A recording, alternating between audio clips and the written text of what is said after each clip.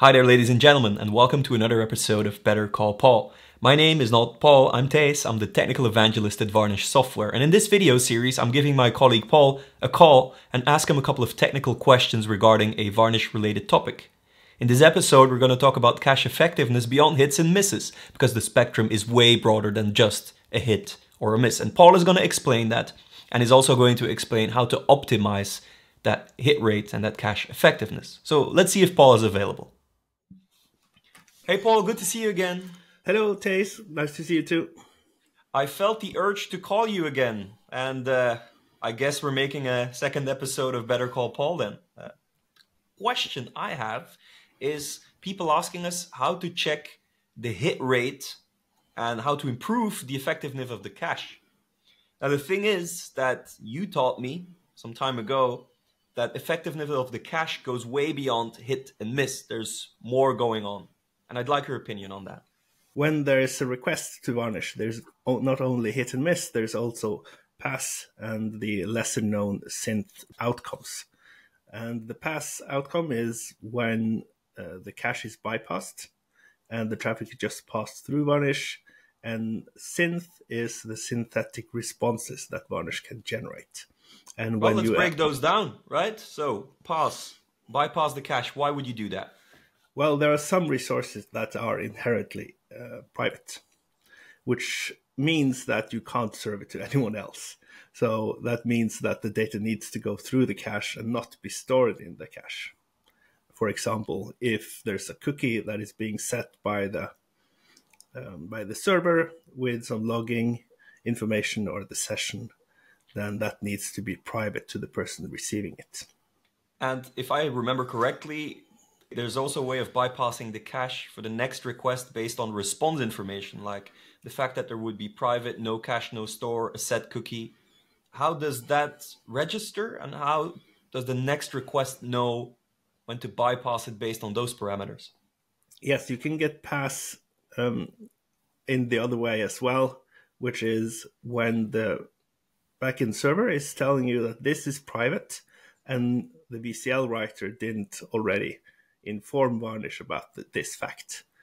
And then it's important for the performance of the site to not try to use the cache again and again and again, but instead it will remember that this resource is not going to be cacheable probably.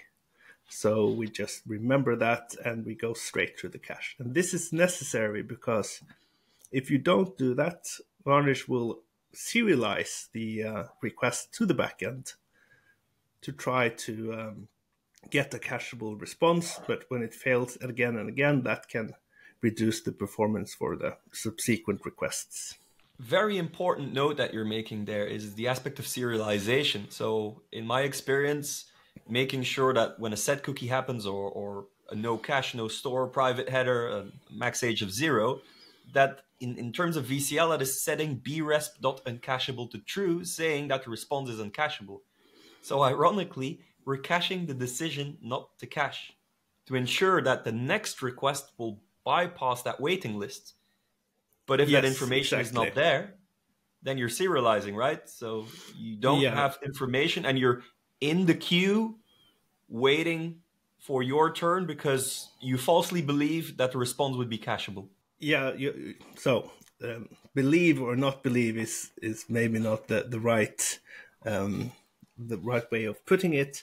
The point is that if you have intimate relationship between the cache and the backend server, if you know that things are going to be uncacheable, then it's better for performance in general to configure that in VCL and tell Varnish upfront that this will not be cacheable. And then you will not have any kind of wait for the subsequent request for the same resource, because in other circumstances where you think you will get a cache hit, you will wait for the response with the intention to serve the same response to more than one request. Hence the inherent danger of ending up on that waiting list for stuff that will never be able to be stored in the cache and being serialized one after the other, having to wait. And that's a no-go. We try to avoid that. Yeah, and there's more subtleties involved, of course. If you But in have, general, yeah, we're at a point that you've made clear that hit and miss are common aspects, but there's also pass, where a hit is good, we'd like that, and a miss is, in most cases, a hit that doesn't happen yet, that is yet to happen, and then pass is always bypass the cache. But then you've mentioned that fourth statement, synth. yeah, synth or synthetic responses is, for example, when Varnish is telling the client that, oh, you were requesting this resource using HTTP, but I only want you to use HTTPS. And then you can synthesize a redirect inside of Varnish that will say, hey, go to this location instead. And then you'll get the HTTPS with the same host name and the same path as before, but you will be redirected to HTTPS. And that's synthetic, and it happens inside of the cache, and it helps for search engine optimizations and such things. That's one very good use case of synth, but if we look at it like a million miles away, synthetic output is output that is generated by Varnish and didn't originate from the backend server that Varnish proxies to, and has different use case. I think even in the built-in VCL, it's used for error reporting when like preconditions aren't met. Let's say you're using HTTP 1.1, which a lot of people still do, and you don't provide a host header, then I know that Varnish in the built-in VCL will return a 400. So it's a good mechanism to return whatever you want, either from an error case or from, hey, we're going to do a redirect, or just send some output ourselves. Yeah, my favorite way of using VCL synth is to look at the host header and see that, no, this domain here is not either not present or just the IP address, and we don't know about that host name. So instead of bothering the backend, you can just immediately give a 404 to the client, and that usually deters quite a lot of attacks. Because if you look at a normal, not very busy web server, then a lot of these requests that they receive are attacks, and many of these, again, are not with host header. So you can outright just give a 404 in Varnish, and that's the most efficient way of handling these malicious requests. The problem, or rather the challenge with synthetic output, is the template you get started with, because we have this default assumption of what the output template, which is HTML and is part of VCL synth built-in behavior, what that should look like. And it contains the guru meditation, which is also always a bit of source of humor, right? Can you explain the origins? Oh, it's the Amiga, which is one of the first gaming computers. The most popular one was the Amiga 500, and everyone my age, born in the late 70s, we had one of those, and it was awesome. And it had this very cryptic error message, which was the guru meditation. But I think that the reason that we have this is mostly because it's so bad that everyone realized they need to customize it, which will make it better. And you do that in VCL synth by changing the response template, where all the variables like the status code and the actual message are interpolated. However, in VCL backend error, which is also one of those built-in VCL subroutines, you should do the same thing when an error happens when talking to the backend, because that requires the same kind of diligence. Yes, there are several instances where you should do something in VCL synth to avoid sending something very cryptic or strange to the client.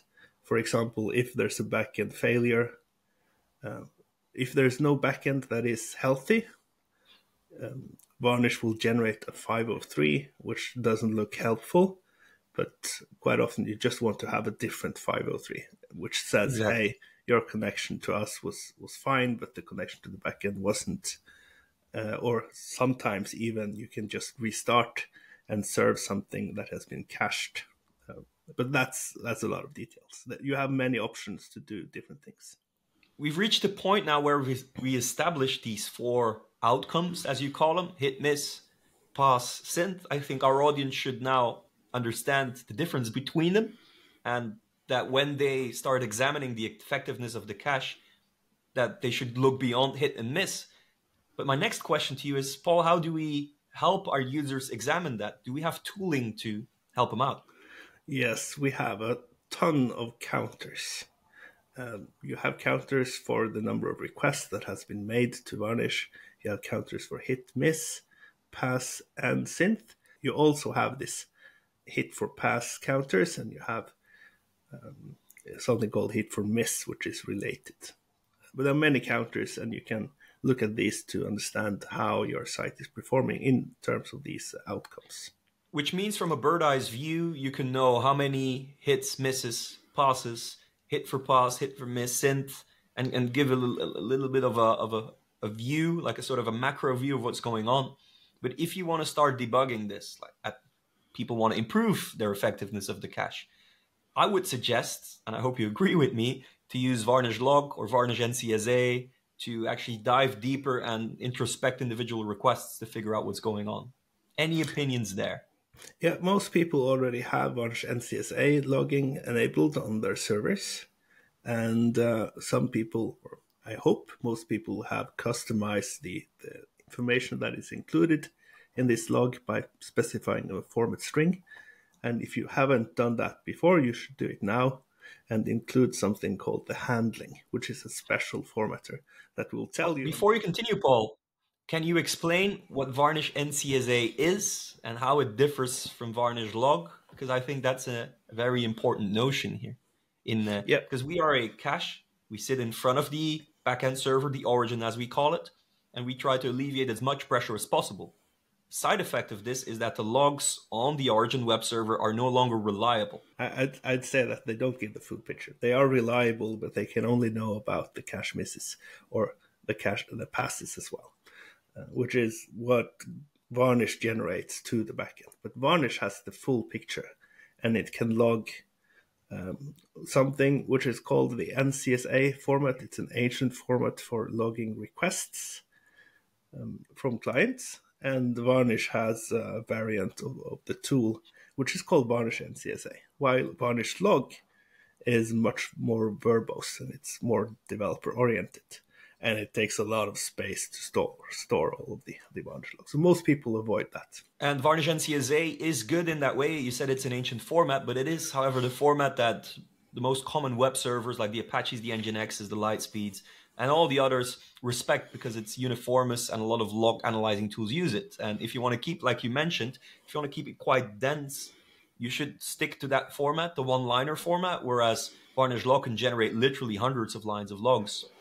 I'm not even exaggerating here. But you mentioned something interesting that I would like you to repeat. You have this special format that you can probably append to the combined log format that we already have to get a better sense of what's going on. Can you elaborate? Yeah, there's a lot of different kinds of information you can get in these log lines, which represent individual requests. And one of them is the handling, which means pass, synth, hit, or miss. But there are many other things that you can extract. And you can even use VCL to get stuff into these lines. So you can kind of, if you have a good relationship between the people writing the VCL and the people configuring the logs, which you should have, then you can get out usually enough information to understand a lot about how your cache is performing for various purposes. So you have that view, first the bird's eye view of the counters, then you zoom in, you look at the individual request, you made an assessment, and then you know, or you spot certain passes that maybe shouldn't be passes. How do we go about our business to maybe improve that?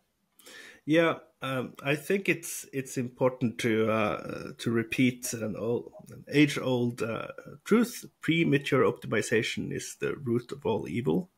So what you do is that you look at your cache and you look at how many hits you have, how many misses you have, how many passes you have. And if you have a significant amount of passes and you believe that this is excessive, then you need to go and look at the logs, at the details of the logs. Is there a pass here in an extract of the log that shouldn't be a pass, that should be a miss, and then later on a hit? In my experience, it's usually related to state, right? So let's say you get a request that gets a pass immediately. Well, then we need to look at built-in VCL, which says, is it a post or a put or a delete or a patch? Well, only gets and heads by default can be cached. Then the next step is, Well, are we talking about cookies or authorization headers being involved? If that's the case, we're talking about very private, individual, maybe segmented content, then we bypass by default. So then it's up to you to know which URL patterns, despite there being cookies, should remove the cookies maybe so that this content becomes cacheable. Because cookies usually imply that content is highly personalized, but as soon as a cookie is set, it gets reused upon subsequent requests. So it's up to you as a developer to mitigate that, either in your code or in VCL. And I think, in my opinion, looking at cookies, and I think that the big CMSs and frameworks of this world, the WordPresses, the Magentos, the Drupals, who have these standardized VCL templates, already have a preconceived notion of you can cache this or you can't.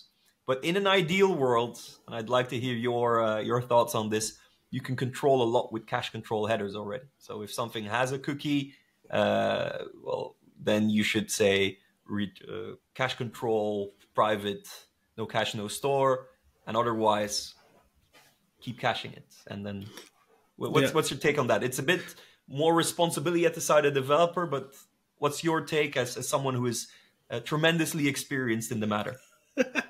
No, you get a cookie because some web developer decided to set a cookie in a previous request, and then it sticks usually for quite some time. And it's the responsibility of the browser to send this cookie back on each request, no matter what kind of request it is. And if you in Varnish realize that this request has nothing to do with the cookie, for example, if it's a request for an image, then you should remove it because the backend is not going to do anything with this information. So you just remove it in the cache and instantly it becomes safer to cache. And then the built-in VCL will happily let this thing be cached instead of doing what is called a safe default, which is simply not caching anything that has a cookie or a set cookie in the other direction. Yes, so you indeed. unset the cookie and you unset the authorization whenever you see that a resource should be cacheable, and the backend will not use the cookie for anything. And that's one of the key messages here is while Varnish does respect the HTTP's cache control response headers and acts accordingly, as soon as that state, that cookie is set, well, sometimes all bets are off. So it requires a little bit of VCL writing to write contextual VCL to your application and ensure maybe these admin pods don't bother caching them. They're so personalized and so cookie heavy, we're going to make them bypass the cache. Or the other way around, if we see too much passes in our logs for perhaps images that have no personalization whatsoever, spot that, trim off the cookies, and go further and improve gradually. As you mentioned, I strongly believe in your statement as well. Premature optimization is the root of all evil. So it sounds like a difficult thing to do, analyze cache behavior. It sounds very serious and difficult, but it doesn't need to be. You can look at the log and you can look at the different kinds of information that you have put into the log, and usually you'll see a pattern. And then it comes down to changing the VCL, and usually it's small change that is needed to change an entire tree of resources from being passed to cache hits. And then you can use your logging tools again to see if you fix that for the individual one. And then you can zoom out again, look at your stats and see how your hit rate improves, if the pass rate drops.